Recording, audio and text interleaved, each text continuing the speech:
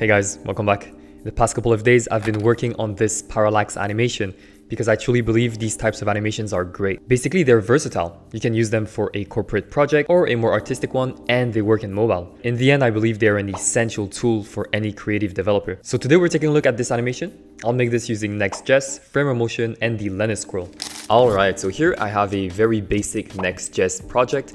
I have a bunch of images here inside of an array that corresponds to all of the images inside of the public folder here, and I'm going to use that to create the gallery. And so the first thing I want to do here is create like the basic HTML and CSS layout. So for the basic layout, I start by creating an inner component called column that takes an array of images as parameters, and that column then returns the images with a container and a next image. And then I simply copy paste that column inside of a gallery div inside of the page.js component. And we should have something like this, a very basic layout. I have 4 columns here with 3 images inside each one of them, and all of that is inside of a gallery. And with that, we can start working on the styling. I'm gonna go real quick over this to show you guys how we can create like a nice layout. So what we have here is a gallery. Inside of the gallery, we have a bunch of column. Inside of the column, we have a bunch of image container that contains images. So the first thing we can do is give a height of like 175 viewport height to the gallery, and we can also give it a certain background color. And then to position the column, I'm gonna put it in display flex direction column with like a gap of 2 viewport width, and I'm also gonna give it a padding of 2 viewport width. And for the box sizing, I'm gonna do border box, and the column will have a width of 25%. So we have 4 columns, so 25% each, a height of 100%, also a display flex, a flex direction column, and the gallery here, the flex direction should be row, not column. And we're still not seeing any changes here. That's because the next image is taking the full height and the full width until we give its container a position relative. So I'm gonna go in the image container here and give it a width of 100%, height of 100%, and position relative. And the first thing I'm seeing here is in the column, I'm gonna add some gap of 2 viewport width as well. And then here the images are kind of getting like crammed up here. So what I can do is do object fit cover, and now that makes more sense. And I'll also give it a min width of like 250 so it doesn't get like too skinny. And lastly, I see some margin here. I think it's on the body, so I'm just gonna go in the globals here and do body margin 0 pixels. So that looks pretty good. Last thing here, I'm gonna do a border radius of 1 viewport width with an overflow hidden on the image container, and now we have like this nice rounded look, and I'm pretty good with that. Now we have a gallery and we can start animating this using frame of motion. So we're going to use 2 hooks from frame of motion to create the parallax effect. One of them is the use transform, and we're also going to use the use scroll, and I'll specify that we are on the client here to start using those hooks. So the first thing I want to do here is track the scroll. So what we can do is create a reference for the main container. So I'm going to use the useRef hook from React, and I'm going to give that container here to the gallery, and that's basically the section where I want to track the scroll. And then I can use the useScroll hook from frame of motion and extract the scroll y progress,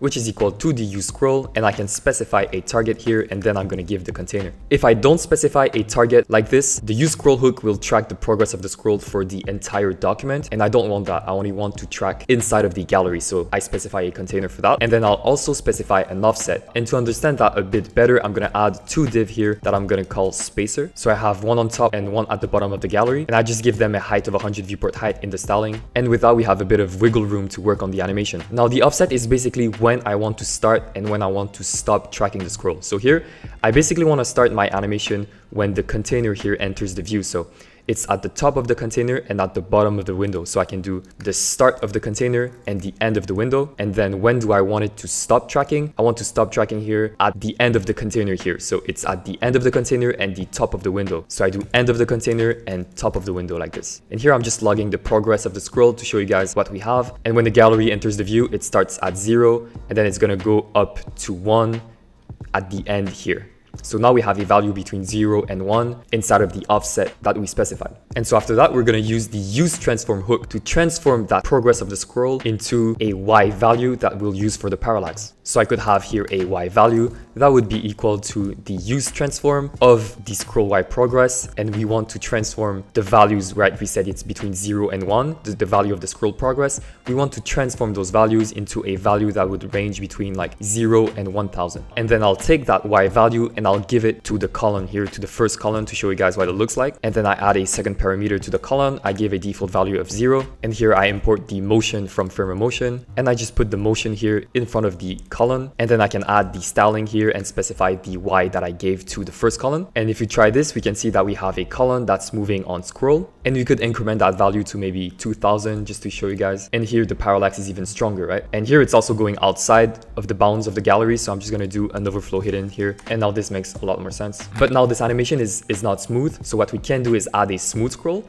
and for that we're going to use the Lenis scroll library. So I'm going to take a look at the documentation here, and the first thing we need to do is install the library. So here I'm installing the library, and then I'll take the import here, paste it, and I'm also going to copy the basic setup. And obviously I can't just paste it here, I'm going to paste it inside of a use effect hook so that this piece of code only runs when the component mounts. And then I can remove this event here, I don't need it. And now we have a nice smooth scroll, and our animation is now smooth. So we can do this very easily. Thank you, Lenis scroll. So yeah, that's basically the concept here. Now we created a Y value for the first column, and now what we want to do is create a bunch of different Y values. So 4 different Y values for the 4 different columns, and we want to find like the right values to create a nice parallax effect. But I would also like to have this animation be responsive. And so instead of having absolute values here for the translate on the Y axis, instead of that, I want to use like the height of the window. And I cannot do like the window.inner height like this because the window does not exist at first when we use Nextjs since it's server side. So what I have to do here is create a hook. I'm going to create a use dimension hook, and from there we can extract the width and the height of the window. So here I'm creating the use dimension hook. It contains a state with the dimension of the window, and when the client mounts, I can update those dimensions, and I'll also add an event listener. When we resize the window, I'll also update those dimensions, and then I can simply return those dimensions.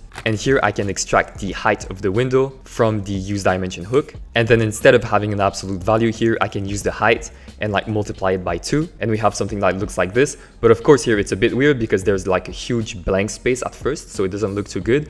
So I'm just gonna go in the CSS here, and I'm gonna use the pseudo selector here of nth of type. I'll specify the first one, and I'll do a top minus 45%.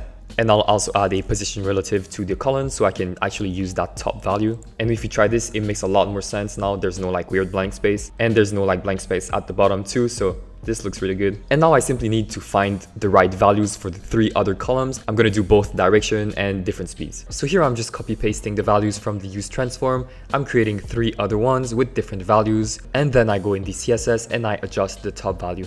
And we can take a look at the final result here. We have this nice parallax. And so depending on the multiplier here, it goes at a certain speed and at a certain direction. And since we use the height of the window, I can actually put my window bigger, and it also works, and it retains like the same speed for different window dimension. And so yeah, that's the final result. Really nice animation. Love parallax animations on website. I think they're great. So if you learned something, leave a like, subscribe, and I'll see you in the next one.